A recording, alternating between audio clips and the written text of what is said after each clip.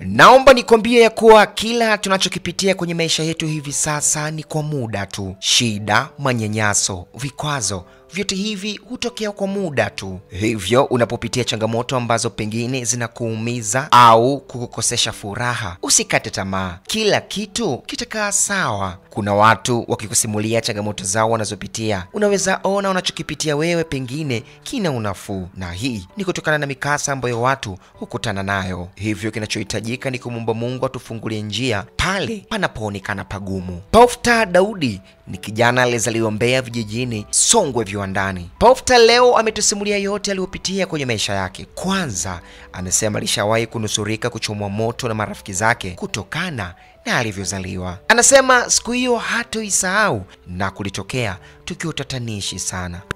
Wakawa wamenichukua, yani kama wananibembesha kwenye moto huku na huku wananitania.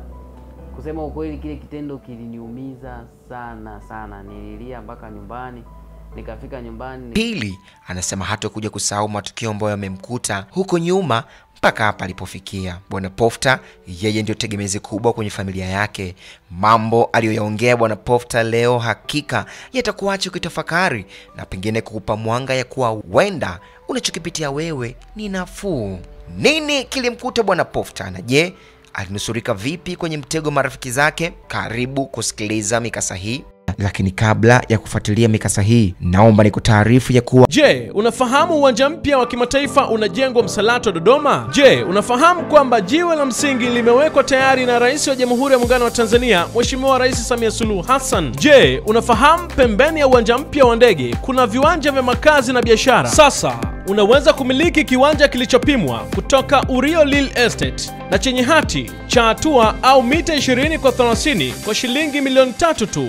Ofisi zetu zipo Victoria, njia panda Nzuguni. Kwa mawasiliano zaidi piga simu namba 0754299751 au 0713238822. Karibu Urio Real Estate Dodoma. Karibu kusikiliza mikasa hii. Mimi naitwa Rami Ramsey Mshua, Instagram natumia kama Mshua Rami. Bwana Yesu asifiwe. Bwana Yesu asifiwe. Kwa majina yangu naitwa Profta Daudi. Mbele yenu nimekuja nikiwa nina mambo kadhaa ya kushiriki pamoja nanyi. Kwanza kabisa, mimi ni mzaliwa wa Mbeya. Nimezaliwa Mbeya vijijini, panaitwa Songwe viwandani. Kwa wale wanaopafahamu, pale ukifika Songwe Airport, basi kuna mtaa unaitwa Songwe viwandani, na ndipo ninapoishi. Sio ule mkoa mpya, yani ile Songwe viwandani. Mimi ni mwanafunzi wa chuo kikuu cha Dodoma kwa sasa. Natamani kuzungumza nawe unayenitazama kwa habari ya maisha yangu tangu nilipoanza mpaka nilipofikia hapa mahali hapa. Nilikuwa mwanafunzi wa kidudu katika shule ya msingi Saruji, na nikaanza masomo yangu ya awali ambayo ni ya shule ya msingi pale Saruji. Nimesoma Saruji shule ya msingi, lakini kwa neema ya Mungu nikapata ufaulu wa kwenda sekondari, ambapo napo nimesoma pale kijijini kwetu Songwe viwandani, ambapo shule yetu ilikuwa inaitwa Songwe Sekondari. Mimi ni mtoto wa 5 katika familia ya watoto 7, na wazazi wangu wote ni wakulima. Nimesomeshwa kwa namna ambayo naweza nikasema ni namna ambayo ni ya Kitanzania, ambayo wengi tumekuwa tukipitia. Mimi nimesomeshwa maisha ya kawaida tu, ambayo wazazi wangu kupitia kilimo hicho, na ni wakulima wadogo, sio wakulima wakubwa. Analima eka, nusu eka, robo, basi ndo tunakula, na pia hapo tunasoma mahindi yakiuzwa na kadhalika. Namshukuru Mungu, na kipindi chetu sisi wakati tunasoma ilikuwa sio elimu bure. Ilikuwa kuna ada pale. Kaada nakumbuka kalikuwa $20, lakini wanapokatafuta tulikuwa tunafukuzwa hadi shuleni ada. Namshukuru Mungu, lakini kwa mikasa yote hiyo, mwisho wa siku mimi katika elimu yangu ya sekondari nilibahatika kuwa mwanafunzi bora, na nilichukua vyeti vya karibu masomo yote katika kumaliza kwangu form 4, katika ile graduation au sherehe ya kumaliza form 4. Ilikuwa baraka sana na iliwabariki sana wazazi. Kwa neema ya Mungu pia nilipata neema ya kumtumikia Mungu kwa ngazi ya UKWATA. Nilikuwa mwenyekiti na nilikuwa katibu. Nilitumika kwa nafasi hiyo tangu naanza mpaka namaliza, na nilikuwa pia mwanafunzi bora katika kusoma Biblia na mitihani ya Biblia. Wanaojua Easter Conference, Zonal Conference, National Conference, nimekuwa mmoja wapo wa mshiriki mzuri wa hiyo mitihani. Lakini wakati huo huo pia nilikuwa mwanafunzi mzuri katika masomo yangu ya kitaaluma, nikiwa mwanafunzi mzuri kwenye nidhamu yangu, lakini pia kwenye masomo, lakini pia katika kumtumikia Mungu. Ninataka kusema nini? Kwamba pamoja na yote maisha magumu nyumbani, tunarudishwa ada, lakini pia unamtumikia Mungu kama mwenyekiti na kaza wa kaza, lakini pia na katika level ya shule nilikuwa kiongozi wa taaluma. Namshukuru Mungu pia pamoja na yote hayo, lakini niliweza kuwa mwanafunzi bora wa shule yangu ya Songwe Sekondari kwa mwaka 2015. Niliondoka pale nikiwa na wanu nzuri, kama sikosei ilikuwa ya 11 kama sio 10 kama sikosei, something like that. Lakini namshukuru Mungu pia, baada ya hapo nilipata nafasi ya kuchaguliwa kwenda kusoma masomo yangu ya advance pale Bagamoyo Sekondari, ambapo nilienda kusoma masomo ya kidato cha 5 na cha 6. Napo pia namshukuru Mungu nilifika mazingira mazuri, nilipokelewa na walimu wazuri, wamenilea mazingira ambayo kusema ukweli mimi mwenyewe ninaweza nikasema walilea kama wazazi wangu. Ninamkumbuka pale Madam Rose, Mwalimu Siao, wakina Mwalimu Gange, Mwalimu Mkuu Nyayombo. Yaani kuna malezi fulani hivi ambayo nikiyakumbuka ni mazuri sana. Na pia kwa sababu mimi nilikuwa mwanafunzi mwenye nidhamu, nilikuwa nasikiliza walimu, nilikuwa napata wanachotaka na maelekezo ninayopewa. Kusema ukweli tena Mungu ni mwema, niliibuka mwanafunzi bora katika shule hiyo ya Advance Bagamoyo. Nikapewa medali na tuzo ya mwanafunzi bora kwa kombi zote tulizokuwa nazo ambazo ni 7. Namshukuru Mungu pia kupitia masomo yangu ya advance sikuacha kumtumikia Mungu. Pia nilipata wenyekiti katika ngazi ya UKWATA, na pia nikawa organizer wa mitihani ya shule nzima, ambapo tulikuwa tunafanya shule nzima katika lile holi la mitihani. Shule nzima kombi 7 nilikuwa na organize mimi. Hiyo mitihani ilitusaidia sana, na nadhani katika darasa ambalo limetengeneza historia ya kubadilisha matokeo ya shule ya Bagamoyo, sisi ni darasa mojawapo wakiongozwa na mimi. Na nashukuru Mungu kwa neema hiyo, na ilikuwa baraka sana. Nilianza na darasa langu kuliongoza, bwana tufanye hivi, tuwe na mitihani na kadhalika. Tuwe tunajifanyisha mitihani, tunaomba walimu wanatusaidia kutupa marking scheme na kadhalika. Tulipushani kama zote. Wakati huo nilikuwa namtumikia Mungu pia. Nilikuwa mwenyekiti, lakini nilikuwa nahudhuria kila kitu. Wanaonifahamu na wanaosikia hii watakuwa wanaungana na mimi kushuhudia haya ninayoyasema. Kusema ukweli ilikuwa baraka sana. Mimi nilikuwa kiongozi hivyo, lakini nilikuwa namtumikia Mungu na nilikuwa nasoma vile vile. Amin. Lakini zaidi ni kwamba Mungu akanipa neema katika masomo yangu hayo ya advance. Nilivyokuwa mwenyekiti na pia nilikuwa mwimbaji, nilipata neema ya kujifunza kupiga gitaa, galatoni zile acoustic, kujifunza kinanda. Wakati huo naimba pia kanisani na lead pambio, praise team nimeimba, japo kwa ya kidogo nilikimbia, ila nilikuwa nahudhuria mazoezi kuwasimamia na maombi nini, kwa sababu nilikuwa kiongozi. Namshukuru Mungu nilikuwa na marafiki zangu wa karibu sana. Ni rafiki yangu anaitwa Uwezo Mao, ambaye ni naye mpaka saizi kwa maisha tunaishi, tunaendelea kushirikiana. Mungu ametukutanisha tena.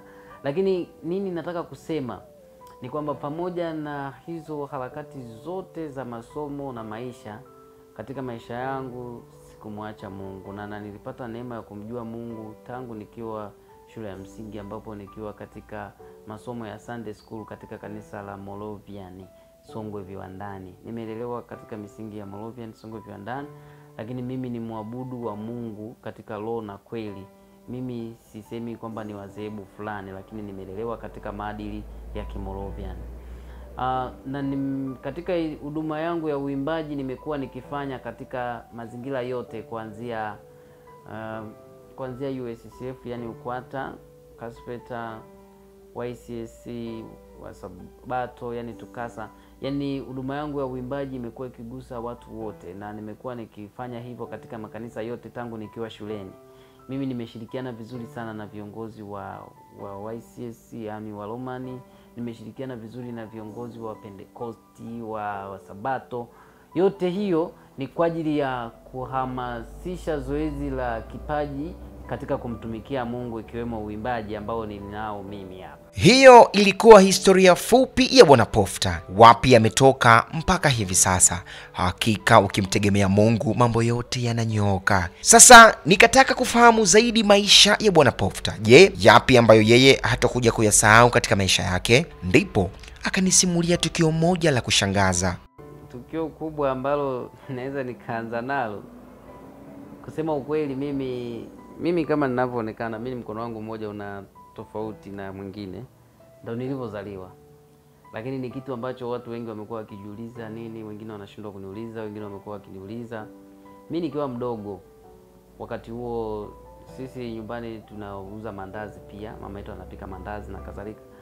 Lakini nikiwa katika hizo purukushani za kutimiza majukumu ya nyumbani pamoja na kuuza mandazi sokoni, kuna siku mimi vijana tu wakawa wamekutana na mimi. Nadhani ndio kipindi hicho cha wimbi lile la mazeruzeru kwa ajili ya kuchinjwa sijui nini.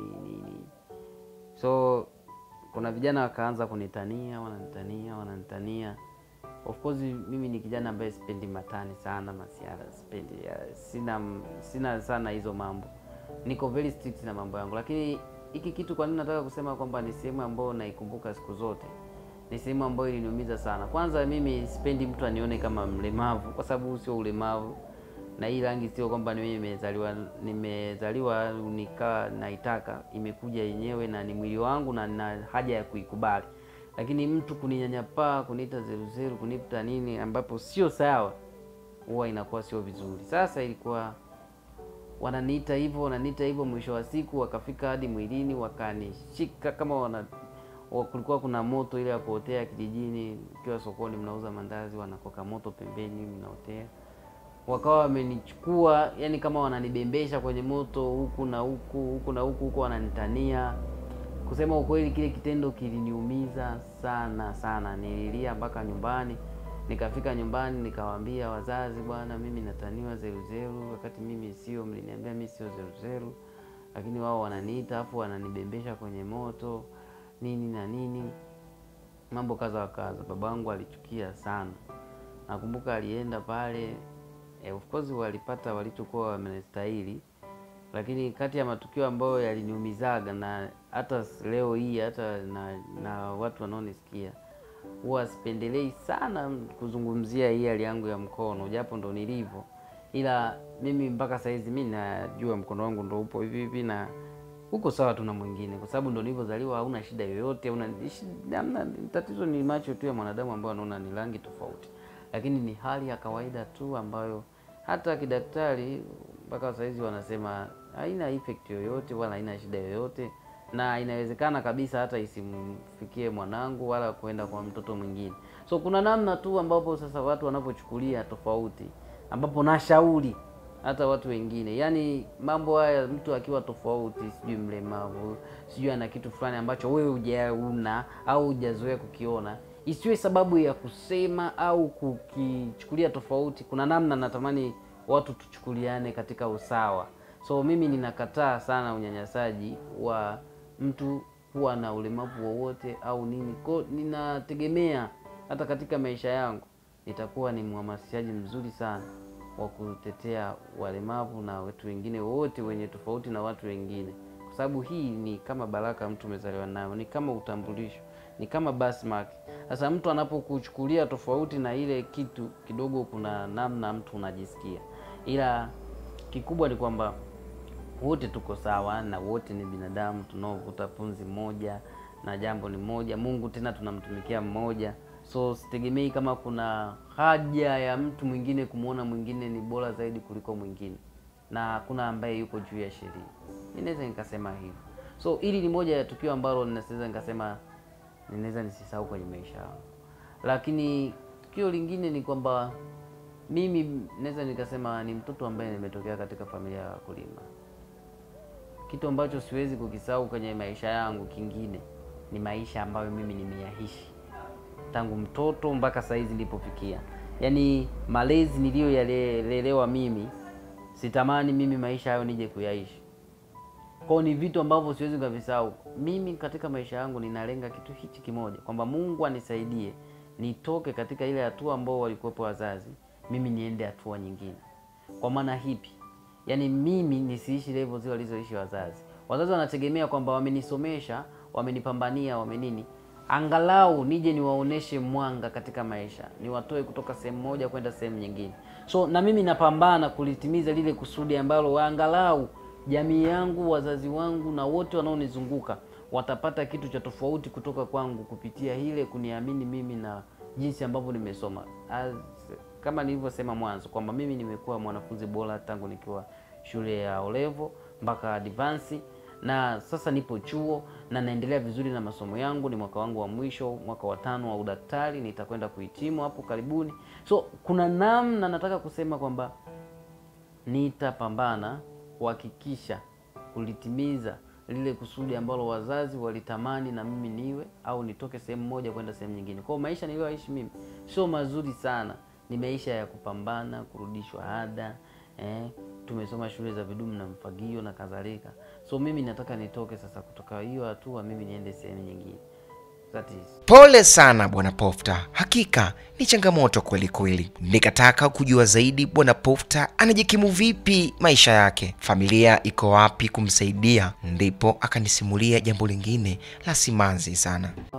Mimi ninachokiona ni kwamba kwenye maisha yangu mpaka saa hizi hivi ninavyozungumza hapa, Mungu amefanya mambo mengi sana,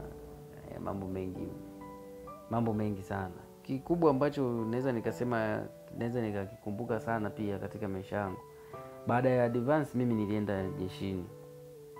Nilipoenda jeshini tulikuwa na mafunzo ya jeshi, sijui kuna zile 6 weeks sijui na kadhalika na nini. Nimeondoka jeshi shuleni, nimepita, nilikuwa na mimi nimesema ni mtoto wa 5. Nilikuwa na kakaangu ambaye ndo alikuwa mkubwa kwenye familia, yeye alikuwa dereva wa NMB benki. Namshukuru Mungu kwa neema yake kwamba bro alifanikiwa kwa sehemu, akapanda na cheo katika kazi yake hiyo, akaja tawi la Mbeya na kadhalika. Maisha yaliendelea, naenda jeshini, aliniaga kanisindikiza na nini. Lakini very sadly, kitu ambacho kiliniumiza sana na kilikuwa kama sehemu ya kuniumiza kisaikolojia na kunitesa, japo saizi angalau nina nafuu kwamba nimemudu. Kaka yangu alifariki dunia kipindi niko jeshini. Hili jambo liliniumiza sana. Nikawa kama naona basi maisha kama ndio yamefika mwisho na mimi, maana alikuwa sehemu kubwa ya msaada wa familia, hata mimi msaada wangu pia. Mahitaji mengi nilikuwa namtegemea yeye, na yeye ndio alikuwa ananilea, kwa maana ya kwamba alikuwa anawasaidia wazazi kwa kuwa yeye tayari yupo kazini. Kwa alipoondoka kwenye maisha yangu ilikuwa ni gap kubwa sana. Lakini namshukuru Mungu katika maisha nikapambana. Mimi nilipofika chuo, kusema ukweli, sasa mimi ndio nyumbani ndio mkubwa saizi wa kiume. Maana sisi Wanyakyusa wanasema wa kiume ndio mkubwa, ndio baba wa familia. Hata kama baba yupo, mkubwa wa kiume ndio anakuwa anasikilizwa na nini, wanashauriana na baba nini kifanyike nini. Nataka kusema nini? Nilipofika chuo, kusema ukweli, watu wanaweza wengi wasio wanaelewa. Unajua maisha haya yanabeba vitu vingi sana. Unaweza kumuona mtu anabehave hivi, mtu anapambana hivi, hujui chanzo chake ni nini. Ila kuna nyuma anaangalia mzigo alionao. Alafu akifikiria anasoma miaka 5, haelewi atafanyaje na ajira hamna, hajui nini. Kusema ukweli, mimi nilipofika mwaka wa kwanza tu chuo nilianza biashara, kafungua saluni ya kiume. Nikafungua biashara kadhaa za kufanya billing ya chakula watu na nini, ili angalau niwe naweza kujimudu, lakini pia hata kusaidia kidogo nyumbani nini. Na hata kama sitaweza kusaidia, basi hata nisiwe mzigo kwa wazazi kwamba hela sina nini. Maana nilikuwa kabla sijaingia chuo niliambiwa na dada zangu bumu halitoshi nini. na kadhalika. Na mimi kati ya watoto ambao hawapendi kuwa tegemezi kwa wazazi au kwa mtu yoyote, mimi ni mmoja wapo. Na hili nimeliprove kwa wazazi wangu na wanajua. Lakini sasa kingine ni kwamba nilikuwa napambana niwe msaada katika familia yangu. Na mpaka sasa hizi napambana. Na napambana vipi ni kwamba baada ya bro kuondoka, yani nikaa najiona sasa mimi ndio kila kitu, familia inaniangalia na nini na nini na kadhalika. So kuna maisha ninajaribu kuyatengeneza ambayo yatakuwa yana future angalau, yani mtu unaona sehemu unaenda sehemu. Nimefanya biashara lakini niseme ukweli, mpaka kuna muda masomo pia nikashuka, wazazi wakasema hapana, acha biashara, utafeli, mwisho wa siku utashindwa kutimiza malengo yako. Katika utafutaji changamoto zipo. Mimi kusema ukweli nimepata changamoto, sema hata wazazi wangu hawajuagi nimeingia sawa. Walinikataza biashara hivyo kama nilivyokuambia. Wakasema bwana, acha biashara, mbona masomo unashuka nini? Alafu wewe sio wa kushuka masomo. Nikasema sawa. Kweli nikapumzika, lakini sikupumzika ile exact. Nikaa nimetafuta watu, nikawapa hela, nikaanzisha biashara ya chipsi. Nikaanzisha genge, nikaa na plani tena nianzishe na kuchoma nyama nini. Kama msalato hivi, chuo mazingira ya chuoni kule. Lakini sadri nakumbuka bei za viazi zikaja zikapanda ghafla, mafuta nini na nini na nini na nini. Vitu vikapanda sana. Wale ni waliokuwa wana manage biashara, kuna mfumo nilikuwa nimewatengenezea wa mkataba, kila siku waniingizie kiasi fulani na kadhaa. Wakaanza kuleta changamoto, biashara haiendi, vitu vimepanda bei nini. Niliingia hasara. Nilikuwa nimenunua viti, nilikuwa nimenunua meza, yani ofisi yangu ilikuwa imekamilika, ilikuwa na makabati na nini. Almost milioni na kadhaa huko. Nikakumbuka maneno ya wazazi, bwana acha biashara, alafu zeni soma nini na nini. Nikasema hapa kuna kitu hapa, ngoja niache. Kweli niliingia hasara hiyo kubwa na niliumia, lakini ilibidi tu nikubaliane na hali. Wakati huo biashara zangu za mwanzo zilikuwa zimeninufaisha. Nilikuwa nimeshamiliki pikipiki moja, nikaongeza nyingine ambayo nilikuwa kidogo nimekopa. Kwa hiyo nilipoingia hasara ilibidi niuze pikipiki moja nifidie madeni yale ili niwe free. Then nitulie kabisa, kichwa kitulie, niachane na hizo stress. Lakini wakati huo nilikuwa naendelea kumtumikia Mungu kwa njia ya uimbaji. Nikasema, Mungu, pamoja na kwamba maisha haya ninaishi, nisije nikakusahau kukutumikia wewe. Naomba kwa kuwa nimeacha hili zoezi la biashara, nisubiri akili ikae sawa na mambo mengine yote yakae sawa ya shule na nini. Baada ya kupitia yote hayo, Bwana Pofta amekuja na kitu kikubwa ambacho kitawasaidia vijana wengi mkoani Dodoma. Bwana Pofta ameandaa tamasha kubwa la Injili ambalo litawakutanisha vijana zaidi ya 1000 katika ukumbi mmoja kwa ajili ya kuabudu. Kutakuwa na wageni mbalimbali, waimbaji maarufu kutoka Tanzania, pamoja na surprise nyingine nyingi. Huyo hapa Bwana Pofta. Nimekuwa nikiishi katika hayo maono kwa sababu nimeendelea kumshuhudia Mungu kwenye maisha yangu. Kutoka mtoto wa mkulima mpaka sasa naenda kuwa daktari. Lakini tena ninaamini zaidi kwamba kutoka udaktari nitaenda kuwa zaidi ya udaktari. Nitaenda kuisaidia jamii. Kikubwa ninachokipenda mimi na ninachopenda kukifanya na ninachokipenda katika Mwenyezi Mungu ni kwamba ninapofanya hii huduma ya udaktari inagusa watu katika hali ya kimwili, kuponya mwili. Lakini pia huduma ya uimbaji inawagusa watu katika uponyaji wa kiroho. Basi sasa mimi ninamshukuru Mungu, ninabarikiwa sana na ninapata faraja sana ninapoona ninaweza kumsaidia mtu katika roho. Ninapata faraja sana ninapoweza kumsaidia mtu katika mwili pia. So ninaenjoy kuwa daktari, ninaenjoy kuwa muimbaji daktari. Kwa maana ya kwamba Mungu namtumikia katika viwango vyote viwili. Sasa basi nisiseme tu katika namna ya kawaida na katika namna ya kibinadamu, hili jambo sio rahisi. Sio rahisi kabisa. Na kwa jinsi vijana tunavyoona sio rahisi.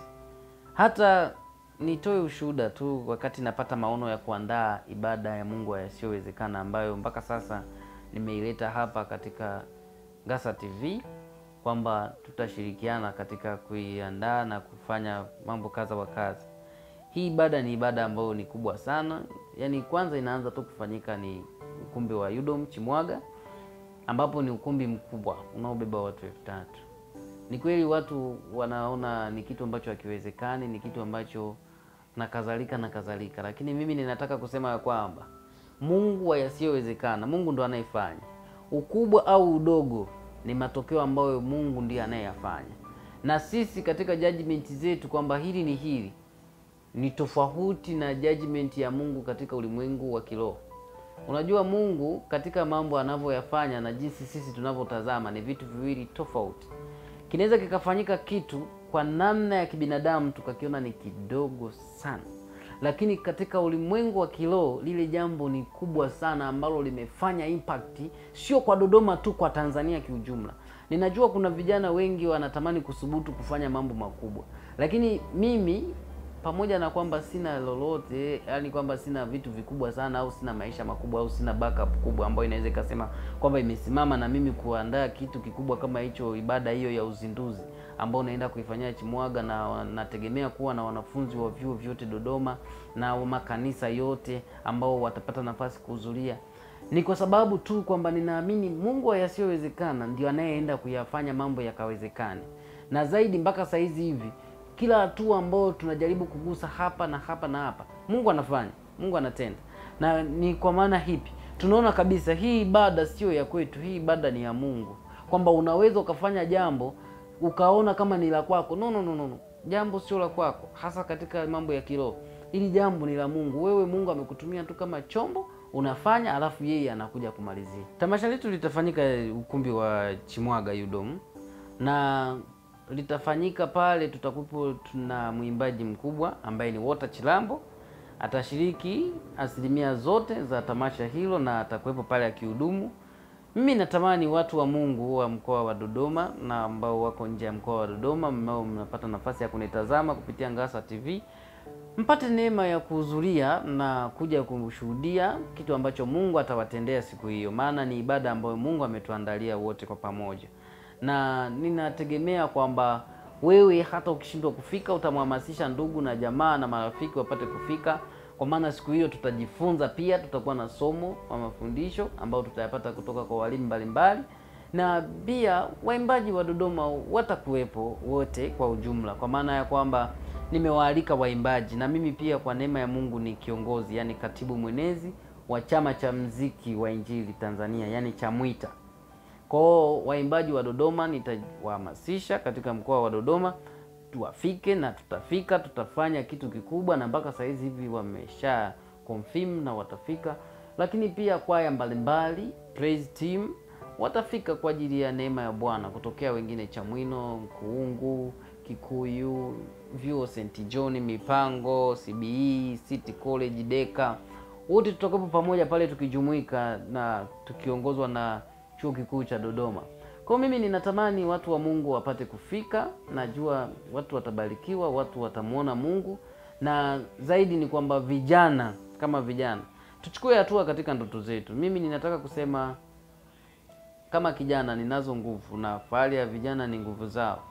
Basi mimi nataka kuzitumia hizi nguvu kumtumikia Mungu, kwa maana ya kwamba kwa kichache alichonipa mimi nimeandaa ibada hiyo ya uzinduzi, ambapo hiyo ibada imekuja kudhaminiwa na watu kaza wa kaza ikiwemo Ngasa TV. Mimi ninasema ya kwamba Mungu awabariki walioona maono yaliyo ndani yangu na kuyashika mkono. Lakini pia ninataka kuwahamasisha vijana wenzangu ambao wana maono, wanatamani kuyatimiza.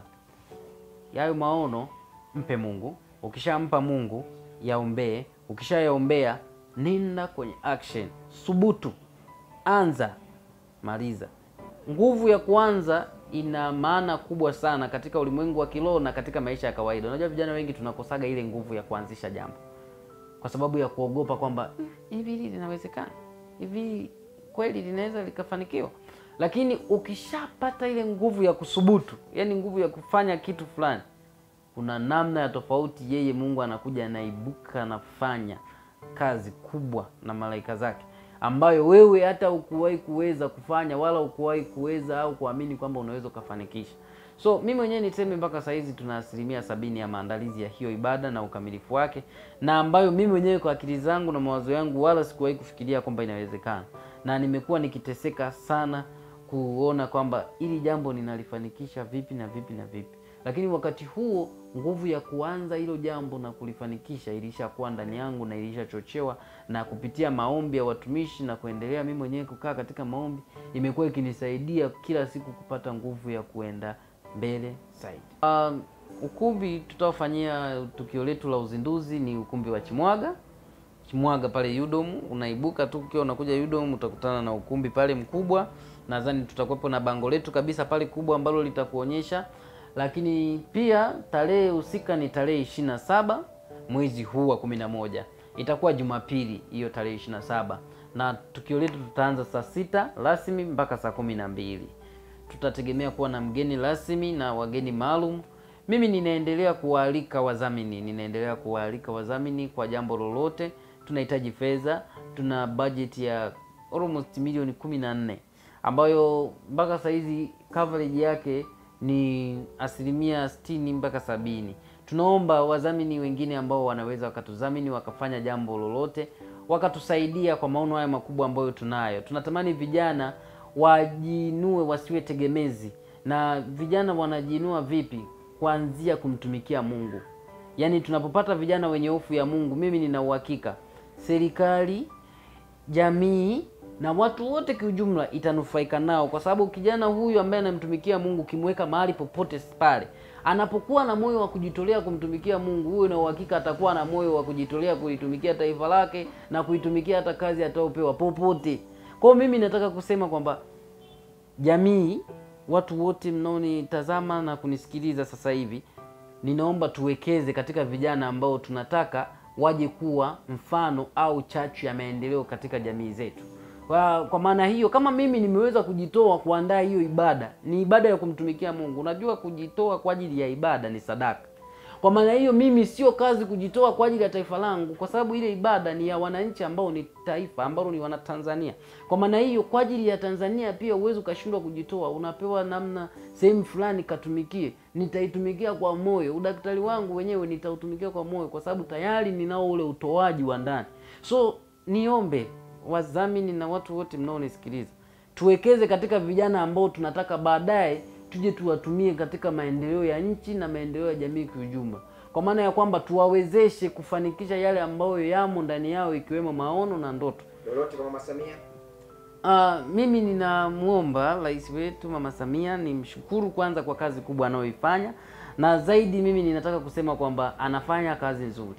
Atuone vijana na awaone vijana ambao wana maono na wana nia ya kufika mbali na maono yao, basi awaguse kwa namna ya tofauti, kwa maana ya kwamba tunaandaa watu ambao wako tayari kwa ajili ya kujitoa kujenga nchi na kujenga maisha ya kiroho, yani katika maadili ya Kikristo na Kiislamu, ambapo watu wataenda vizuri katika kulitumikia taifa kwa maana hiyo ya uaminifu. Basi mimi nichukue nafasi hii kumshukuru Mungu kwa ajili ya Mama Samia, rais wetu wa nchi, ambaye amekuwa akijitoa kwa moyo wa dhati na kuitumikia nchi yetu na kufanya majukumu mbalimbali.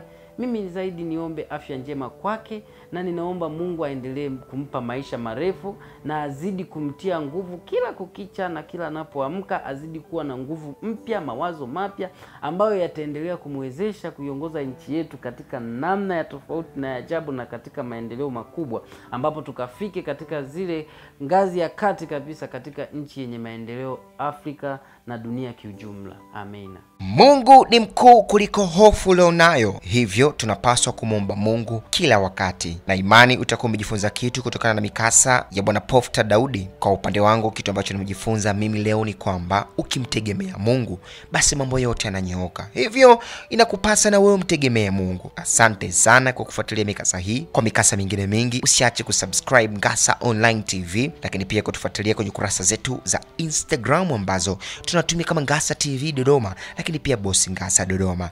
Unaweza kunifuatilia mimi kwenye kurasa wangu wa Instagram ambao natumia kama Mshua Rami. Asante sana kwa muda wako.